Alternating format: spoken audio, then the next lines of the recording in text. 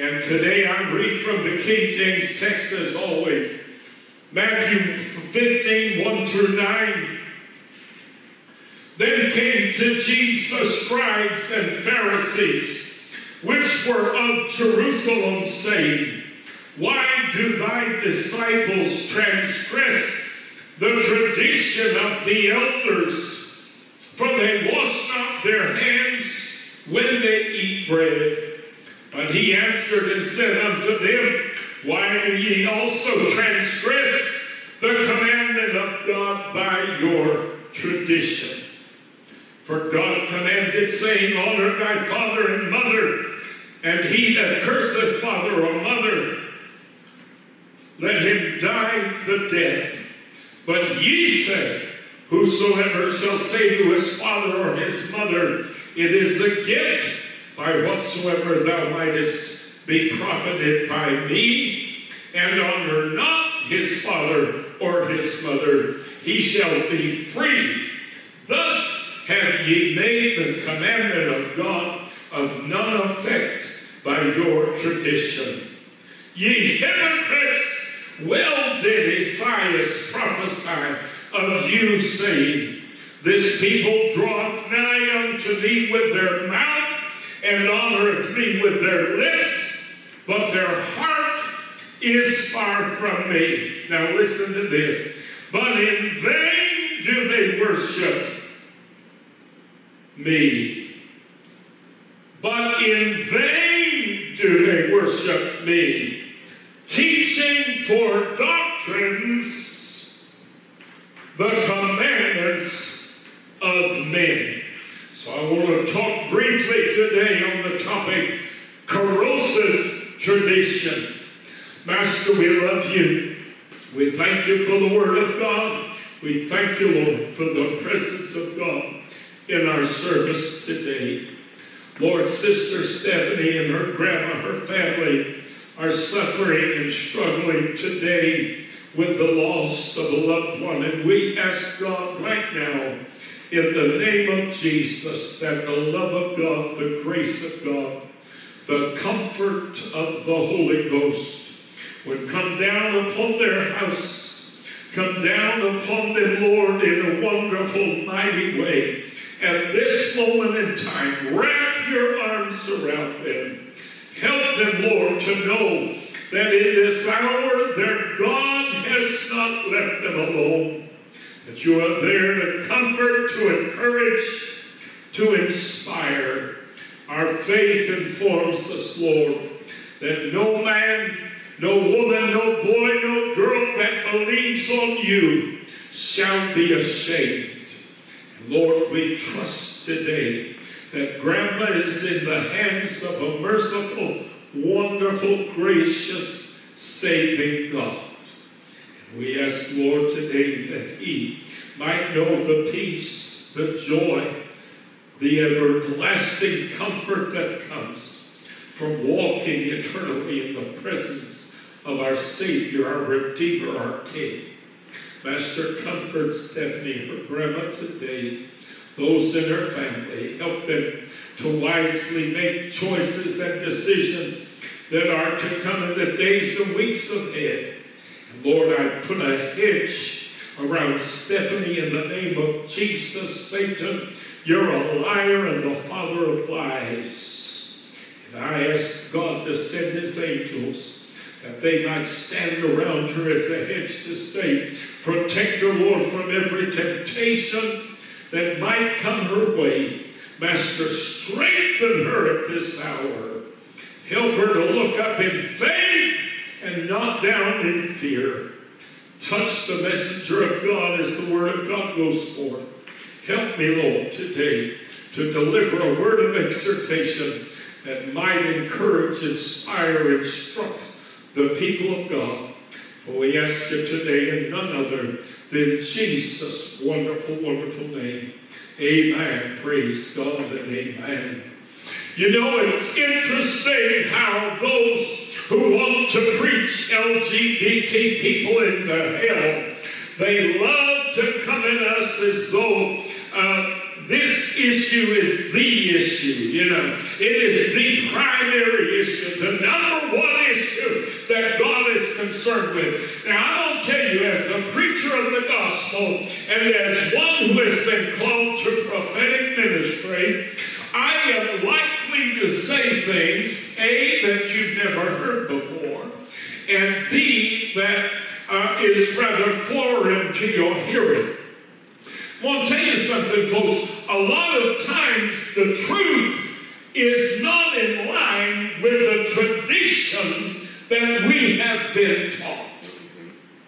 A lot of what we believe today is more of tradition than it is the Word of God. Jesus challenged the scribes and Pharisees that came to him wanting to know why his disciples did not follow. And they said this: the tradition of the elders. Notice they didn't say, why do your disciples not follow the scriptures? That's not what they said. Why do your disciples not follow the Torah? That's not what they said. They specifically said, why do your disciples not follow the tradition of the elders? A lot of Christians don't realize that half of what they believe is based on tradition, not Scripture. I want to tell you something. When we dedicate babies, honey, that is not scriptural. There is no call in the Word of God. There is nowhere in the Word of God where we are told to bring our children and to present them and to dedicate them. No. That is a practice which is extrapolated from the Word of God based on certain things we read and certain things we see in various places. We see, for instance, that Hannah brought her son to the prophet and dedicated her child to the Lord and lent him to the Lord. We see where Mary and Joseph brought the baby Jesus to the temple so that they could present him to the Lord. But see, first of all, you have to understand, these practices were based on having to circumcise the child by the 8th day of their life. So that baby could only get to 8 days old, and he was supposed to be circumcised if he was a boy and if he was a Jewish child, okay? So therefore, this whole notion of them bringing their child to the temple is really based on the fact that they had to do this as it related to circumcision. We don't practice that in the New Testament church. So therefore, the notion of bringing your child before the congregation and dedicating your child to the Lord, it's a nice notion, and I do it. If someone asks me to do it, I'll do it for you. But it is tradition. It is not Scripture. Nowhere in the Bible is it said that you must do this or you should do this. Do you follow what I'm telling you? No. The same thing is true. Preaching's going to start getting into some deeper water, and that water is troubled today. The same thing is true of marriage. While there are those in the evangelical community who want to make a big fuss about marriage, and marriage is only between one man and one woman, garbage. Garbage, garbage, garbage. Tradition, not Scripture. Tradition. What's tradition? The whole wedding ceremony is tradition. There is no part of any wedding ceremony, no part of it, that is directly prescribed in the Word of God. If marriage were some sacred institution, as it is taught by certain people, do you not think that God would have said, and when a man and a a woman have decided they wish to be joined, I want you to speak these words over them. Or I want you to put a broom down and have them jump over the broom. Or I want you to wrap a glass in a cloth and have them press the glass under their foot as Jewish couples do in their wedding ceremonies. Do you follow what I'm telling you now?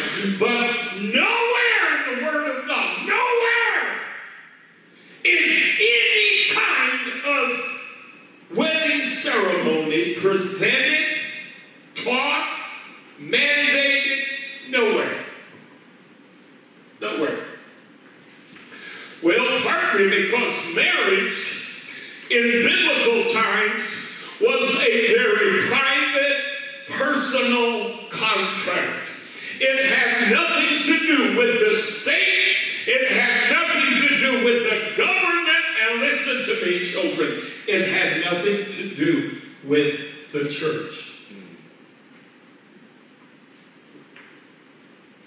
If marriage were some big sacred ritual, why did God himself not do something that represented a marriage ceremony between Adam and Eve when he made Eve for Adam? But he did.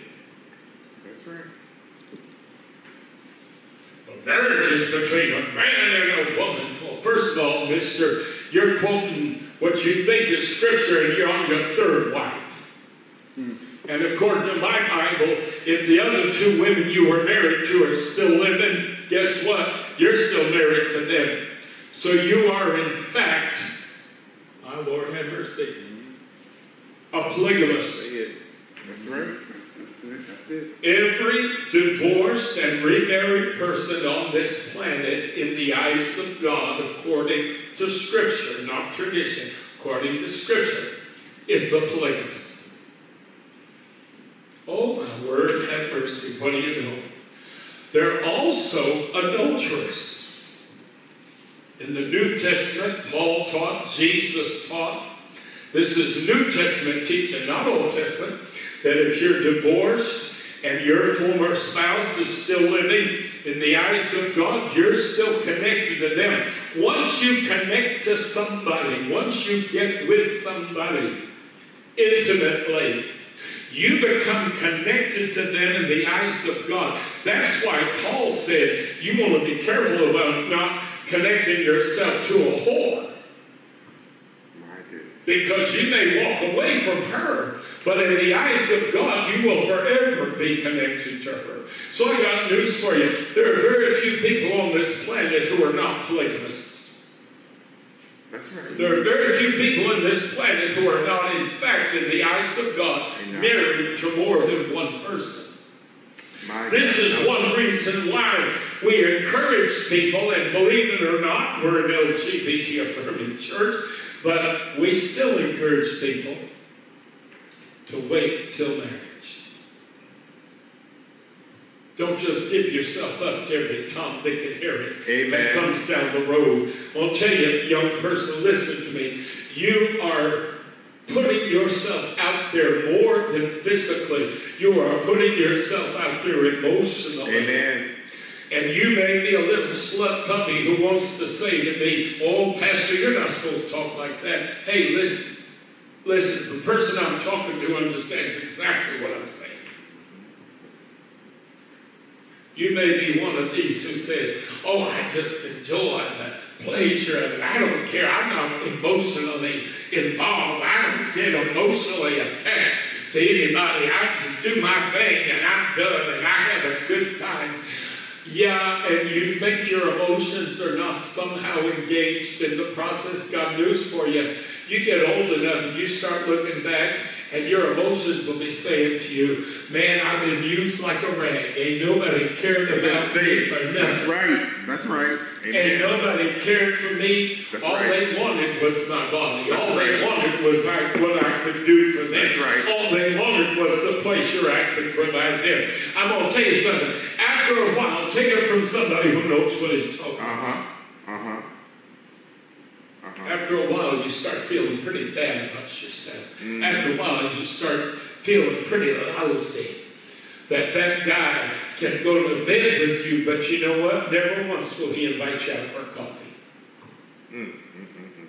Never once will he ask you to go to dinner with him. Oh, when I was out of church, I did some things. Things I'm not proud of, things I don't talk about. But I'm going to tell you a little personal tale today. And believe me, these are rare, so appreciate it.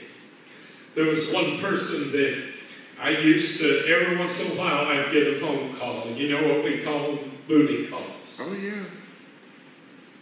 This one person had an interest in me, but it only went so far. That's right. And I wouldn't hear from him, and I really, really liked this person. And, you know, if we could have pursued a relationship, I'd have been happy with that. And every time you turn around, I'd get this phone call, and we'd get together, and it would turn into something a certain way. I'm gonna try to talk genteel today, as though we had children in the audience. Let me tell you, folks, if you're out there and you hear this preacher preach, and you say, well, I can't go to that church, he talks too plain. I've got teenagers, or I've got kids. I've been in ministry a long, long, long time.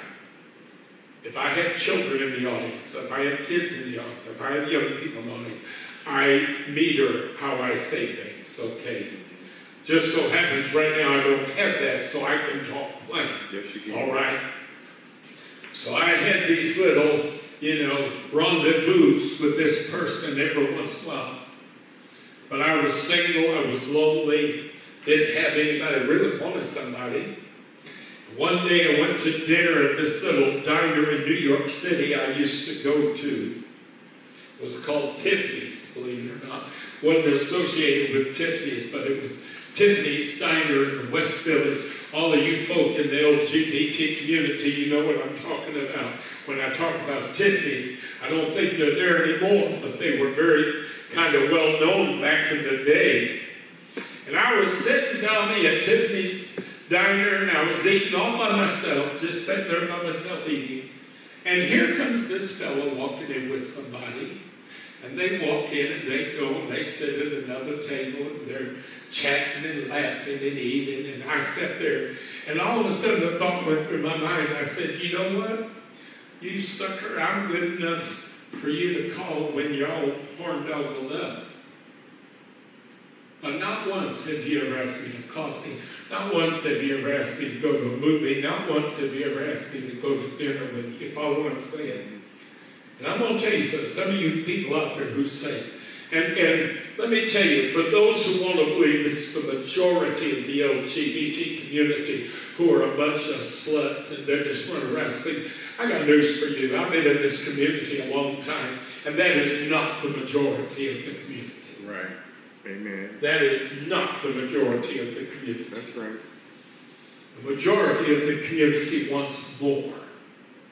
The majority of the community, like most other people, are looking for something lasting and something of substance and something of worth. Am I telling the truth today? I'm going to tell you, you sit there and say, well, I'm just having a good time. It don't matter to me if that person likes me or doesn't like me. It doesn't matter to me. Do it long enough and see if you don't wind up with psychological and emotional baggage attached to that behavior 20 years from now, 10 years from now. Don't stand there and tell me you can be intimate with person after person after person and you're not at all emotionally involved. You're not at all emotionally invested. Oh, yes, you are. Yes, you are. Oh, yes, you are.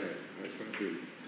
Intimacy is so personal, and it is such a part of our human makeup, and you cannot separate sexuality from your emotions at one place, at one level or another. Yes. Well, let me tell you about marriage. We got preachers that'll get up in the pulpit and preach you into hell because you're living with somebody, but you're not married. And listen to me carefully. I told you, this preacher, I don't preach tradition. I preach truth. And sometimes it'll blow your mind because it's not what others are telling you. They're not married and they're living together and that's sin. No. You're doing what these scribes and Pharisees did. You're going to the Lord and saying, why aren't these people following the tradition of the elders? You're not talking the word of God. It's not sin because they are going against tradition. Okay. No. In the Word of God, listen to me. Here's how you got married in biblical days. And this was straight up through the New Testament era. You found somebody who wanted to marry, man. And you went to her father and you offered him a dowry. You offered him a payment. Because in biblical times, the woman was in effect chattel. So therefore, you had to almost buy her. Okay? Because that woman contributed to her father's household. So you had to provide something to the father to compensate for removing that girl from his household. And you would present to the father a dowry. If the father accepted your dowry, you then became in effect engaged to that woman. Now, there was no announcements in newspapers. They didn't have those type of practices in biblical times, but you became engaged. It was a contract, an agreement between you, her, and her dad. The only way anybody would know is if you told them, well, I'm engaged to this woman, you know. Now, what usually then would happen is the man would not necessarily remove the young lady immediately, unless maybe he were very well-to-do.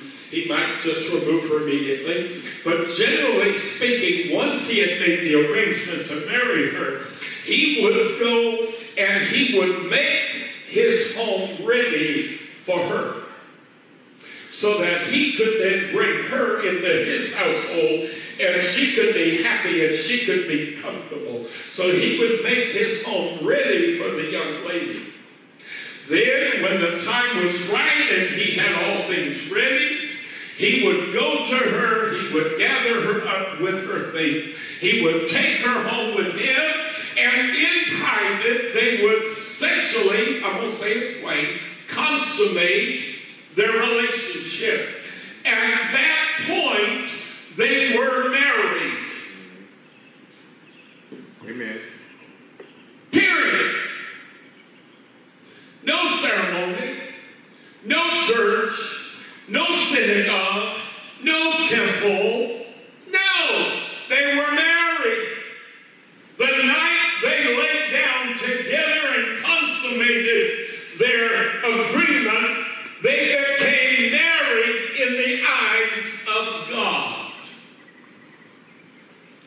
Got news for you. I had somebody one time, I met this young woman, I think I was at a bus stop years ago, might have been in New York City, and I told her about our church. She was straight. I don't care. Our church isn't a gay church. We're for everybody.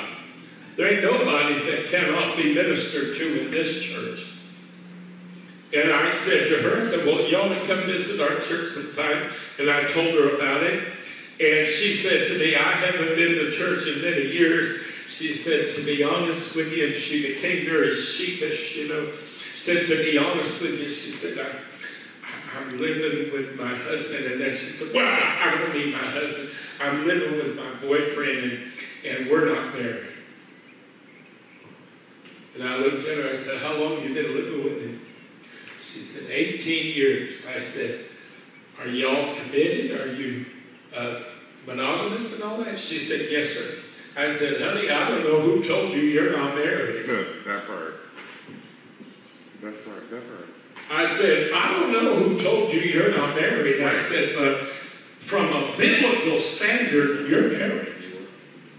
From a tradition standard, you're supposed to go and stand in front of the preacher and get a license and all that. I said, now listen, you may not be legally married, but you're married in the eyes of God. I said, as a matter of fact, if you and your husband came to me counseling, I would counsel you exactly the way I would counsel any married couple. I would do everything in my power to preserve your union and to preserve your relationship. The same way I would do everything in my power to preserve a marriage. Said, I don't know who told you you're not married. From a biblical standard, yes, you are married. I said, now here's the problem. In the modern world, there are protections and there are legal benefits to becoming legally married. I said, now the problem is you may be married in the eyes of God, but from a legal perspective, you could really get done dirty if something happened to him. His family could come in and they could claim his half of your estate, his half of the house you own, and his half of the car he drove, and his half, his half of the money you've got in the bank. I said, now those things are not protected because you're not legally married. Legal marriage today in our modern world provides benefits and securities. I said, but in the eyes of God, you are in fact married. So you should not feel guilty. You should not feel condemned to walk into the house of God, because let me tell you a little secret. When Jesus met the woman at the well, and he was talking to her, and he said to her, hey, go get your husband. And she said, I have no husband. And he said, yeah, you ain't lying. You've been married several times, but the man you're with now, you're not married to. And she was shocked that he knew this. I'm going to tell you where a lot of preachers and a lot of Christians mess up in this story. They don't understand what really happened between the Lord and this woman. The Lord did not tell her, I know your legal status regarding marriage. It's not what he was saying. He literally, listen to me carefully, he literally read her mind. It wasn't a matter of her being legally married, because there was no legal marriage at that time. Right. No, what he understood was, listen, yeah, you're living with a man now, but you're not committed to him in your heart as you would be to a husband. So he knew the state of her heart. He knew what was going on in her head and in her heart. And that is what shocked her. That is what stopped her in her tracks. That is what sent her back to the land of the Samaritans, the city of the Samaritans, saying, come see a man who told me everything I've ever done. Hallelujah. He understood the state of her heart. Why? Because what we call marriage today is in fact tradition. The whole framework of modern marriage is based on tradition. Oh, to be married to someone, you have to go in and you have to have a marriage license and you have to baloney. I'm going to tell you something. Many LGBT couples that were able to get married after 2015 had been married a long time before 2015 ever come along. That's right, that's right. All 2015 did was give them some legal cover and give them some legal benefits, because that's what modern marriage is. That's all it does. It contractually binds you to another person so that in the event of death, you automatically inherit whatever was theirs, okay? How many LGBT couples, when they were not able to be legally married, were with a partner for many, I saw this happen several times, and it was heartbreaking every single time. I saw couples that were together 20 and 30 years. And when the partner died, the family came in and was able to claim half. of the house they bought together, of the cars they bought together, of the money in their bank account. They were able to claim all of his partner's clothing, all of his partner's furniture, all of his, everything that belonged to his partner. They were able to come in and take it because legally he had no cover, he had no protection. That is why LGBT couples, those of you today listening to me who are not LGBT, that is why marriage was so important to LGBT people, because they wanted to be able to have the same protections and the same legal rights. I knew couples that had been together 20 and 30 years, and when one of them grew very sick and eventually died, the other was barred from even being able to go into the hospital room. Because at that time, there were no legal protections, there were no legal rights. He was not family. The family came along and told the hospital, we do not want this man coming in to see our son. We do not want this man coming in to see our brother. We do not want this man coming in to see our father. Do you follow what I'm saying? And people went through so much heartbreak. They went through so much emotional torture, as it were, all because they did not have that legal protections and the legal rights afforded them by marriage. When Tommy and I got married, I said we were trying to figure out what we were going to do with the last name, you know. And I said, I'll tell you what, let's just take both of them, hyphenate them, and we'll both use the same identical. In other words, he won't be Morrow Burnett and me be Burnett-Morrow. I said, no, let's hyphenate it. We'll both use the same exact combination. That way, if anything ever happens to you, they'll know good and bloody well that I have a right to come in. They'll know good and bloody well that you and I are together because we share the identical same last name. I can show them my license and say, you see his license says Tommy Burnett-Morrow. You see my license says Charles Burnett-Morrow. You follow what I'm saying? A lot of couples I know, they decided, well, I'm just going to keep my name, or I'm going to do this, or I'm going to do that. And that's fine. It doesn't bother me. I don't care what you do. But to me, I'm going to make sure I try to build in as much protection as I can, because I don't ever want to go through what I've seen others go through. And what they went through, Brother Timothy, was not anything that was related to Scripture. No. What they went through was related to tradition. Amen. Tradition is corrosive. Amen. Do you know what corrosion is? If battery fluid happens to drain down from the battery and it gets on the metal parts of the battery, corrosion develops. What a lot of people don't realize is, you notice my illustration today. Sometimes you've gone out to your car, especially in years past, and you're trying to start it and it won't start, and you lift up the hood and you look at the battery, and there's all kinds of corrosion on the post. And you got to take the connection off, and you got to clean off all that corrosion. You got to scrape it all off. It does not destroy the post. It does not destroy the connector that attaches to the post. All it does, oh, listen to me now. All it does is get in the way of the flow of power. Mm-hmm. My God. I'll tell you something about tradition. It doesn't destroy your relationship with God. There are a lot of people, I was talking earlier today about friends of ours who are Russian Orthodox, you know.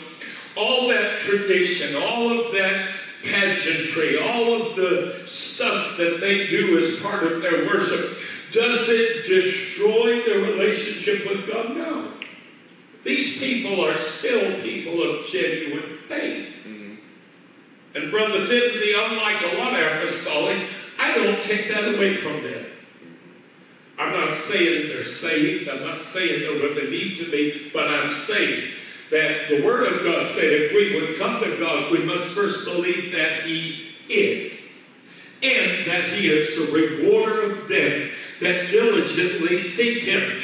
These people may or may not be on the right path, but they're at least looking. They believe God's real. They believe Jesus died on the cross. I'm going to tell you, as long as I live, I will say this. Those Russian Orthodox people believe with every ounce of their being that Jesus went to the cross for them. They believe with every ounce of their being that on the third day, Jesus rose from the dead for them. Hallelujah. Their faith is real.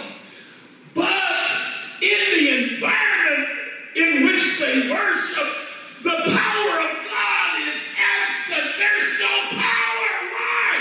Because there's corrosion. Tradition is corrosive.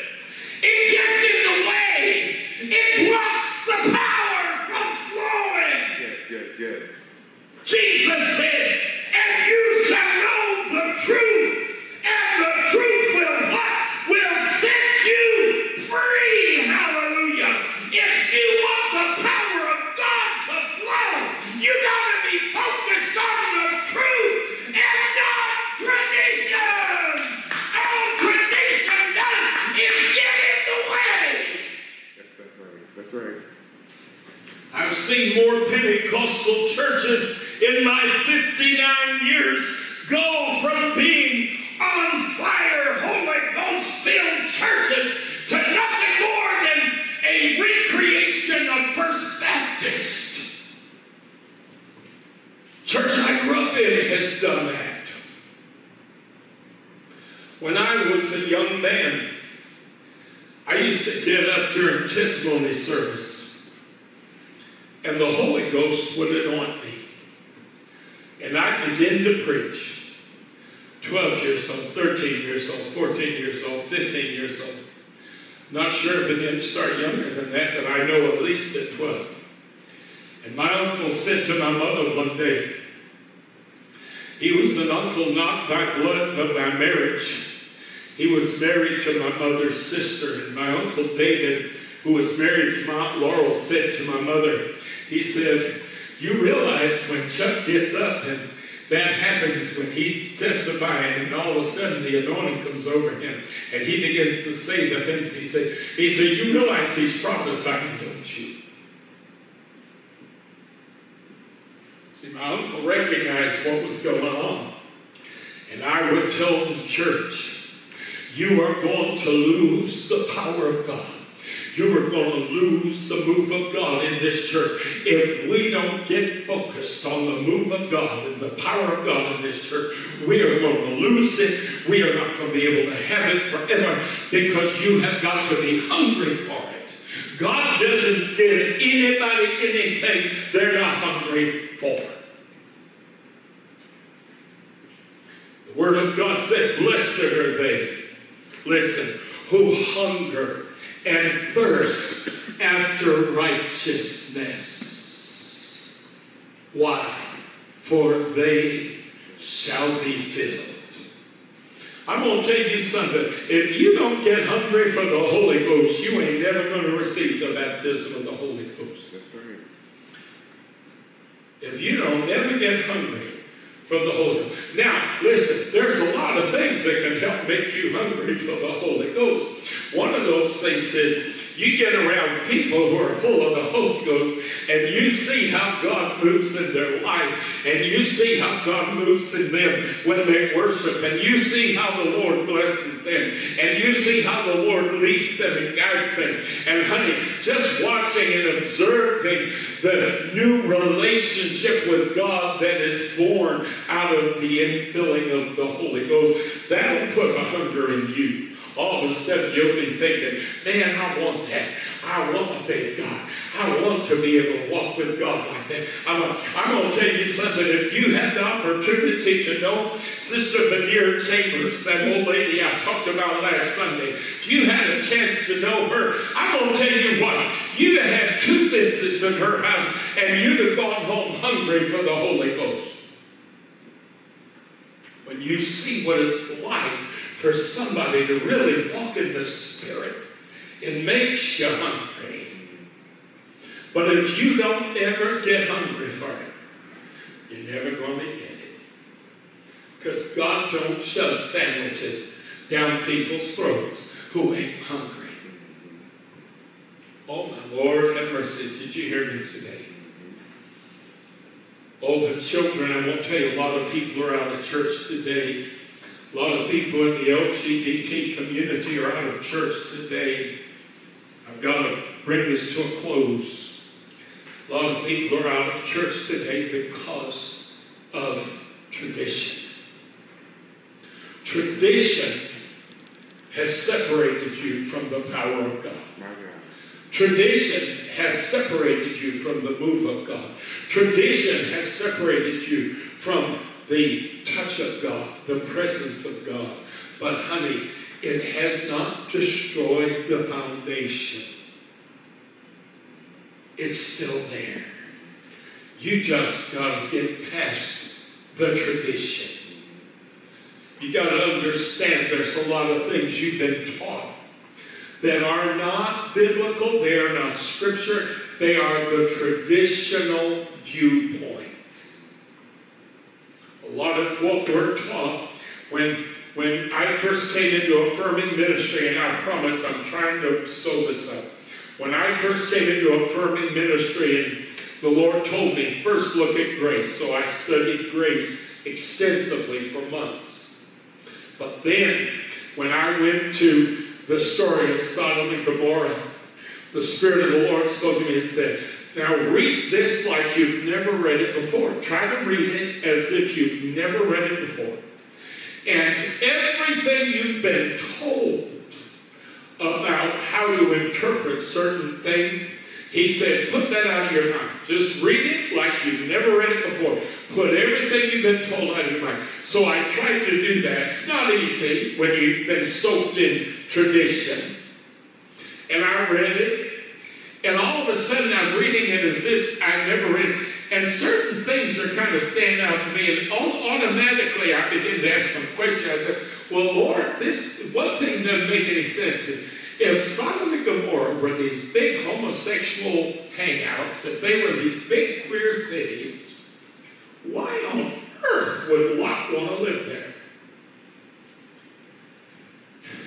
And how could he, Lot, live there, have 2 daughters, and both of them be married, if these are homosexual cities?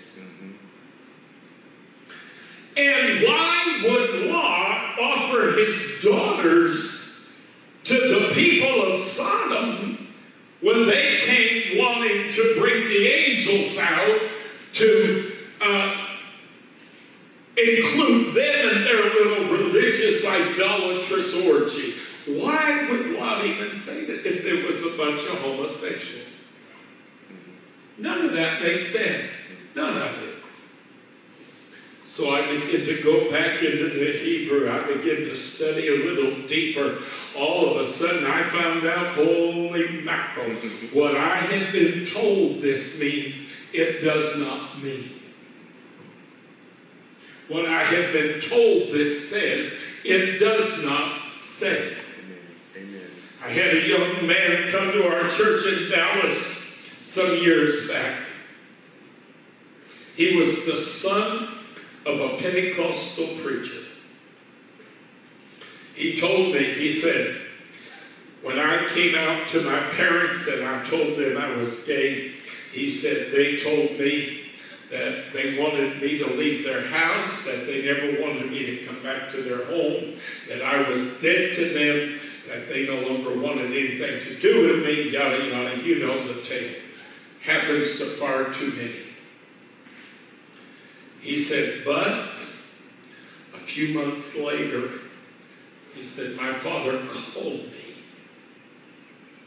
And my father said to me, I'll never forget it, because this young man's name was Michael. And I happen to have a brother named Michael, so that's how I'm able to remember the name. Because I'm terrible with names. Anybody who knows me knows I'm terrible with names. But Michael said to me, he said, a few months later, my father called me, and my father said to me, son, your mother and I want to apologize to you.